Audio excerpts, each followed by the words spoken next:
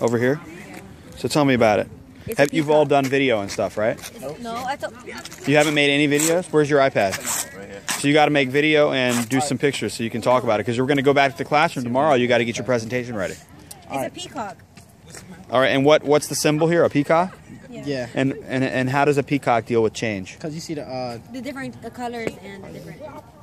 like, you know, changes in life. You know, the different colors represent that. Oh, like a peacock is always changing its feathers? Okay. So in your reflection, you're going to have to think about that deeply.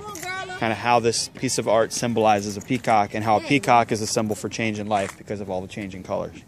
It's cool. Well, this And is the rock? head. That's the head. And what's this? Is this the butt? I mean the body, and this is leaves. And do you know how they have leaves on their head? Do they have leaves on their head? Yeah. That little thing in the back of their head. Really? It looks like a leaf? It's like. Okay.